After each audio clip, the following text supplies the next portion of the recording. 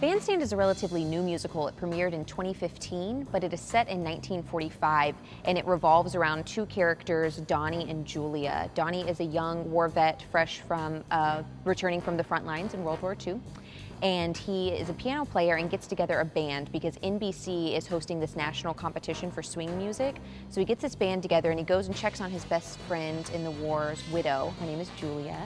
She ends up being the lead singer, and I won't spoil more, but they end up forming a relationship and competing in this competition. It's really great, and one of my favorite parts about this musical is the choreographer for Hamilton, Andy Blankenbuehler, is the choreographer for this musical as well. So he's an award-winning choreographer. It's stunning from the costumes to the music to the choreography. It's really great. I personally saw it. I was crying, laughing, swooning. It really focuses in on PTSD. It focuses in on healing, both emotionally and physically. It also, explores the swing time era music, so lots of big band, lots of flash on stage. Bandstand, the Broadway musical, is coming to the Sharon for 3 performances, so we decided to outreach to some of our local veterans here in the villages and give their perspective of what it was like coming home after the war. My name is Irving Locker. I'm 95 years old. I served in the Army. I went in on D-Day. Went through 5 major battles, wound up at the Battle of the Bulge, and then we stopped at the Americans stopped at the Elbe River.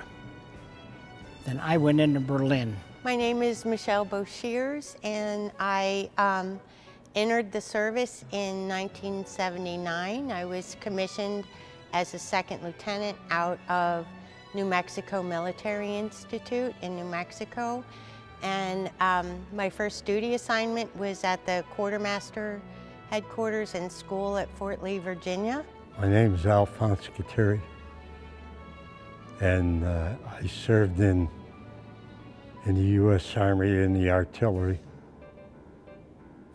I was drafted in 1951, and they activated the Connecticut National Guard. They activated the Pennsylvania National Guard. And I was from Connecticut, and I ended up in the Pennsylvania National Guard.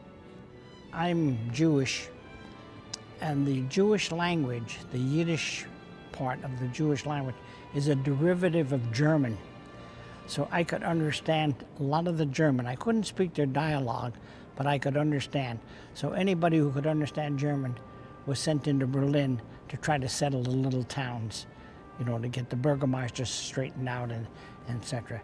So it's been quite an experience and quite a lifetime of war. While I was training, I umpired baseball. So I go after the day of training and I go umpire baseball. We stayed at Atterbury about 6 months, and then we paraded in Philadelphia and we went overseas. Both National Guards went overseas. Connecticut National Guard ended up in Munich, and the Pennsylvania National Guard ended up in the Stuttgart area. I did officer basic course there, and then after I was finished with my basic course, I went to airborne school at Fort Benning, Georgia. Got to jump out of airplanes, which was kind of fun. After I did that, I went to SHAPE headquarters in Belgium, and I served 4 years there. I was the only second lieutenant on the installation. There were more general officers on the installation than there were company grade officers, and I had the experience of having breakfast one morning with 3 4-star generals when I was a second lieutenant. That was probably one of the highlights of my early career. When I retired from the military after serving 20 years, it was really kind of a sad moment. I mean, since I was 10 years old, I wanted to be in the military, and saying goodbye was a little bit hard. Well, it was different. Things have changed, In a couple of years, things have changed, a lot different. Had to get more acquainted with regular life instead of GI life. It was marvelous. It was the world's, I don't think the world has ever seen the greeting that we got. Coming home, it was just a marvelous situation. As far as I was concerned, I was kissed and hugged by all the women and the girls, and made a great celebration with it. And I'm part of a very large family. I'm the baby of 7 children. So we have a very, very large family. And the greetings that we got, because you have to understand, during the war, I used to write home and tell my sister to prepare my mother that I'm never coming home. That's how tough it was for me as far as the war was concerned.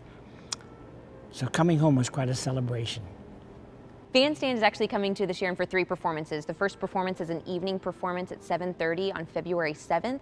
Then we've got 2 performances on February 8th on Saturday at 2 o'clock and 7:30. Tickets are still available. Subscriptions are no longer available, but individual tickets are still available for this performance. We will be having the color guard present colors here in the lobby before each performance. We will also have other veterans presenting their memorabilia in the lobby as well. So it's really a community engagement for this Broadway tour.